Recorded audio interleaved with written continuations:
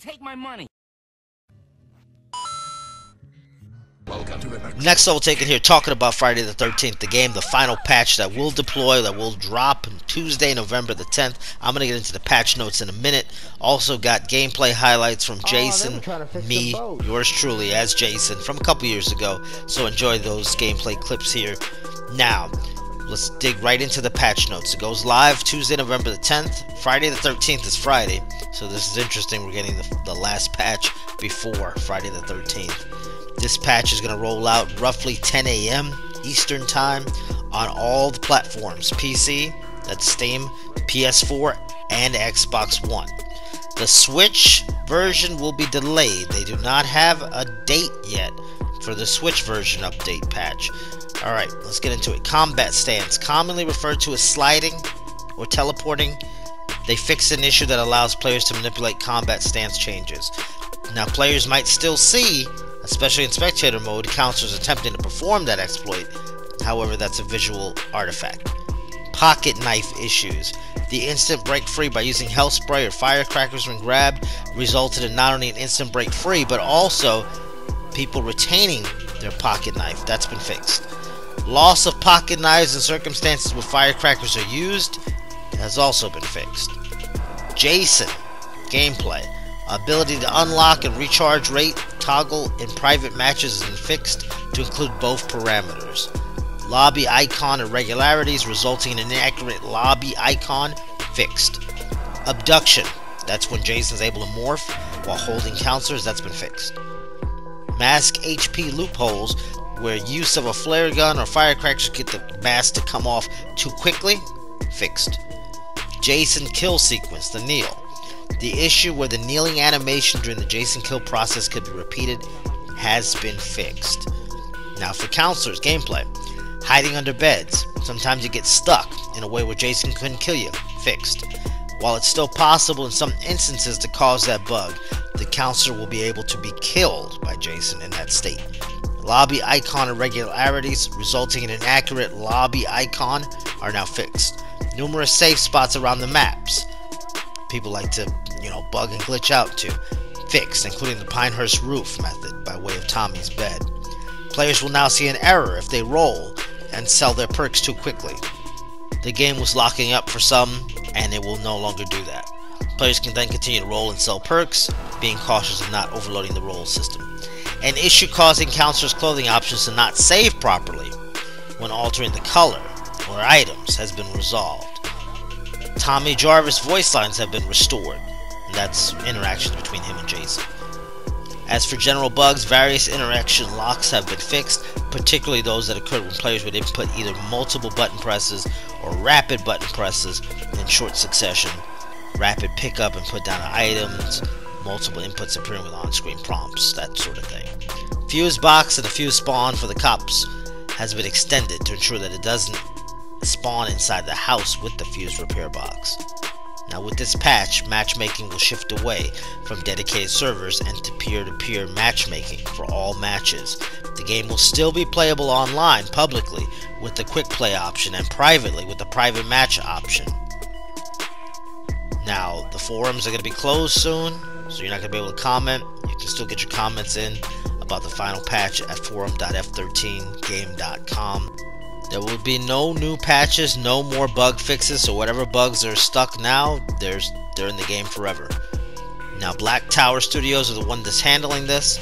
Ilphonic no longer is developing this game or working on this game anymore. Gun Media is the publisher. Ilphonic was never the publisher, they just worked on the game. So just a heads up. Ilphonic did the Predator game.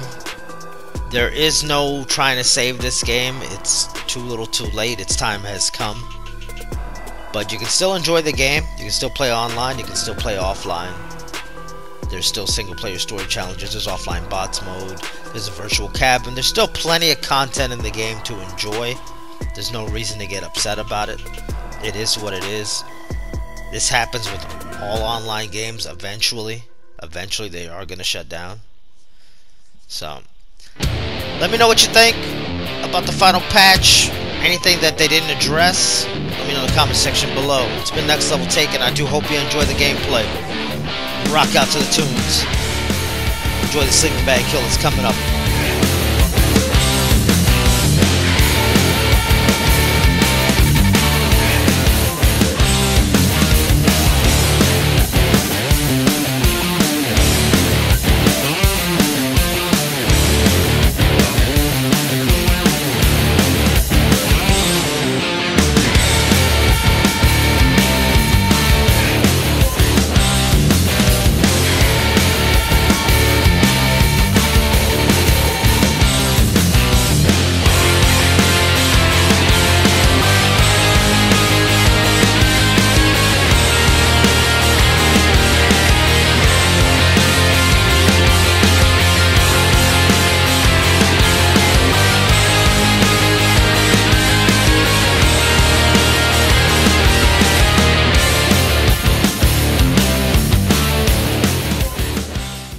Sleeping bag kill. I haven't seen this kill in a while. You.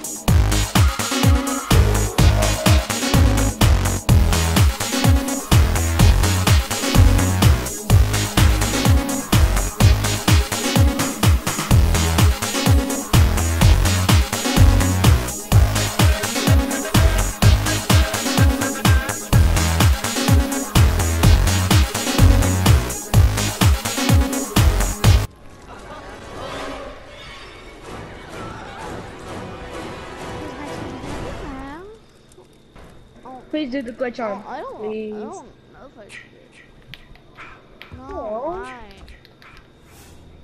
Make them remember, Jason. Make them suffer.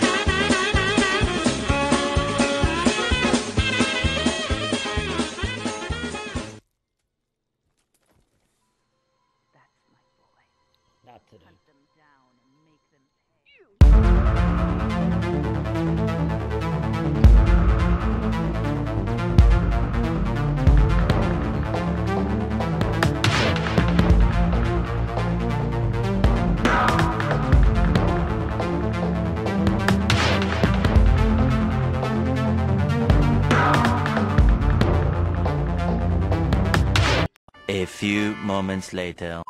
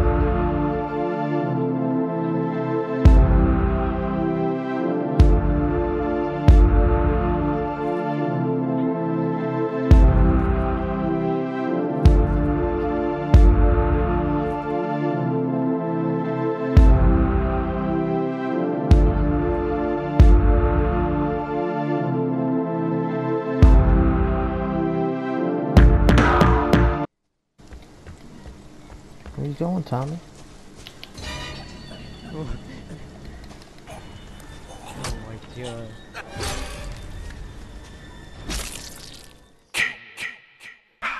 Like, share, and subscribe. Turn on notifications. Thanks for watching. It's Next Level Taken. Till next time.